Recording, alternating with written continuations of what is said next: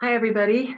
I'm Dr. Julie Tennille. I'm the Principal Investigator and Project Director for the Health Resources and Services Administration Behavioral Health Workforce and Education Training Grant that thankfully we've rebranded EPIC. EPIC is an easier acronym and stands for Education and Programming for Integrated Care. We are dropping into your department, your open house, just to kind of invite you to join us for some town halls at the end of the semester to get some questions answered, to hear more granular detail about what could be a great opportunity for you here at Westchester University and for your career. So I also want to give a nod to my brilliant and dear colleague and program coordinator for this grant, Wendy Myers. Wendy and I work very closely together, and I couldn't do this without her. She's really just a terrific resource. You'll get to know her if you become a part of this EPIC program, if you don't already know her. So just kind of quickly, an overview of what I plan on addressing for the next few minutes, but I'm going to give a bit of an overview, a grant overview. We have some history with this grant, which is really exciting. And then I'll talk about the qualifications of the field sites. There are very particular field sites that if you're interested in applying for a stipend from this grant, that those qualifications will need to be met. And that's something that we don't have a lot of say in, but we want to make that very clear before you undertake any kind of effort. We'll also talk about qualifications of you as students. So there are just certain aspects of where you are in the program, again, whether you're going to be in a qualified field site, and, you're also going to be competing for these stipends. So you'll be submitting an application that I'll just touch on a little bit later. We'll get into much more detail when we have the town halls later in the semester. And then in exchange for what would be a stipend award that you would get if you did compete for and earn the stipend, we have requirements from you that will immerse you in integrated care and expose you to a lot more interprofessional education than you might typically get in other programs at Westchester University. And I'll get into some of those details in a bit. I'll also show a slide that has detail about the town halls that we're offering at the end of the semester. And finally, there's a slide that gives my contact information. It gives Wendy Myers' contact information, and it also provides liaison-specific contact information, depending on whether you are coming from the MSW program or the MED School Counseling program, or you're in the doctoral and psychology program. We have some history here. We had a $1.6 million grant that Dr. Nadine Bean wrote in 2017. And when she decided to retire a little bit earlier, she turned the grant over to me to be the project director and principal investigator for the fourth and final year, which was last year. And then working closely with the team and colleagues from MED School Counseling and doctorate in psychology programs and MSW programs, we applied for in January, and we learned in the summer that we did get what's called a competing continuation grant. So we have another 1.9, almost $2 million to give, mostly in the form of stipends to eligible students through this funding mechanism, through HRSA. And essentially what the grant is about this time around, it's slightly different.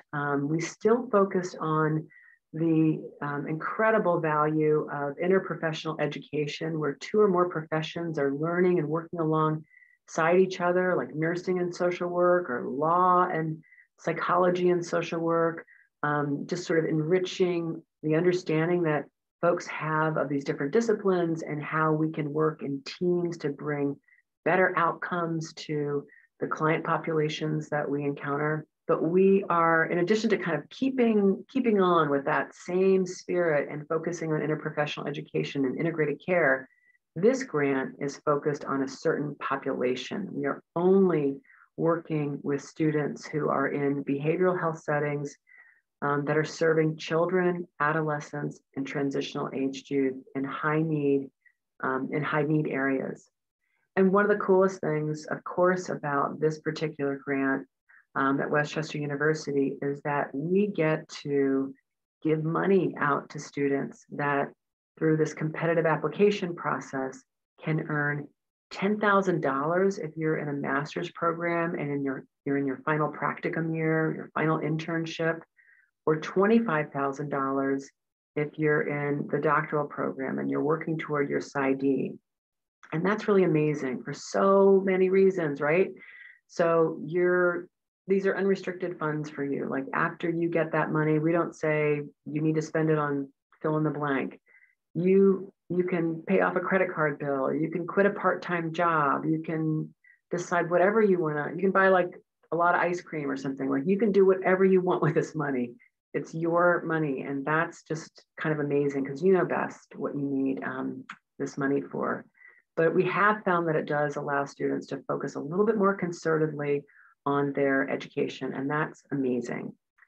So I kind of touched on the goal of the grant. Like we need to really beef up our behavioral health workforce when it comes to serving children and adolescents and transitional aged youth in high need areas. We don't have the capacity to be able to really, without waiting lists, be able to serve these children in need. And that's the main and very simple goal of the grant. We'll talk more about this at town halls. We'll give some examples of where some of our current students are and they're in their first year of the newly funded grant.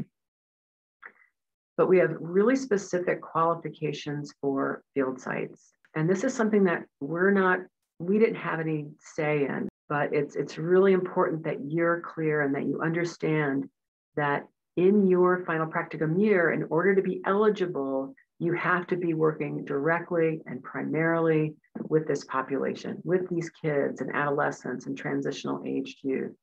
You can't be working in a policy think tank or in a law firm or in some other setting where you're not having any contact with these children. So we don't, and HRSA won't allow for macro placements. So qualifications for you, and I mentioned, but it's always worth hitting on again, that you have to be entering your final field placement before graduation and completing the placement in the contiguous fall and spring semesters of the 2022 and 2023 academic year. So if you earn this stipend, you would start with us in late August of 2022, and then you would be done and graduating in 2023. You also have to be referred and interviewed or accepted to a qualified field site before the application submission deadline. And you'll know about these dates as we can kind of nail them down. Also, HRSA requires that you be a US citizen, US national, or foreign national who possesses a visa permitting permanent residence in the US. Individuals on temporary or student visas are not eligible. And again, we don't have a lot to say about that. Obviously, we're not going to give you $10,000 or $25,000 for nothing, right? So we're requiring a certain discrete kind of set of activities from you to enrich your education so that you can understand in great depth what is interprofessional education. Why should you even care about it? What is integrated health or integrated care? And how can it enrich you as someone who's graduating with this behavioral health degree? How can it like supercharge you when you go to look for a job? And why will you be probably more valued as someone on the job market? So here's what you have to do. Obviously, you have to successfully complete your field placement. You also have to complete an elective on advanced clinical practice and integrated health. This is a course that I co-teach with a nutrition professor, Patricia Davidson. And the cost of the class is not covered by the grant. The other thing that you need to make sure that you understand is that you have to attend all 4 of our 2-hour interprofessional education trainings through the EPIC program, the Education and Programming and Integrated Care program. There are always 2 in the fall, and there are 2 in the spring. So as stipend recipients, you would have to attend all 4 of these training events, because we also require that you take pre and post surveys. This isn't just kind of a stipend delivery type of grant. We're also collecting data and analyzing the data that we collect from you. But HRSA also asks us to collect information on cohorts of ours that have graduated in the past, so that they can understand how impactful this particular program is for you in terms of your success in your career. We think that's really important. So you're signing on to fulfill these items, and we'll go over this information again when we have the town hall. We ask that you don't apply if you're unable to adhere to the requirements, because that would just be a waste of your time. And we just want to make sure that you understand what the requirements are on that previous slide before you consider applying. As I mentioned, these are the upcoming town halls that we're holding. So Wendy and I will be holding space on Monday, November 29th from 12 to 1, kind of a lunchtime situation where we'll show some slides again on some of the aspects of what I've talked about. And we'll get a little bit more into the weeds, but more importantly, we'll be able to answer your questions. And we want to hear your comments, and we want to hear how you're thinking about this. The other town hall that we're holding is on Wednesday, December 1st, 2021. This is an evening event, evening town hall. So if you work during the day, or if you've got classes or something like that during the day, it's just a different kind of window that hopefully is accessible to you. These are remote events. And again, we welcome any questions that you have for us. And then finally, this is the contact information for me and for Wendy Myers. And also, just to note, these are the field directors from the MSW program, Melissa Dietzick and Lena Smith.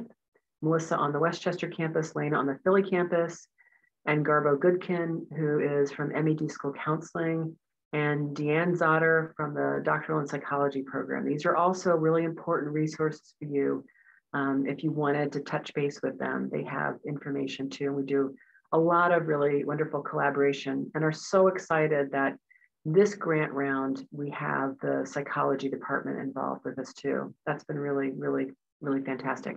So thank you for your time. And please, again, reach out if you've got questions, and for sure attend those town halls that we're going to be holding. Thanks, everyone.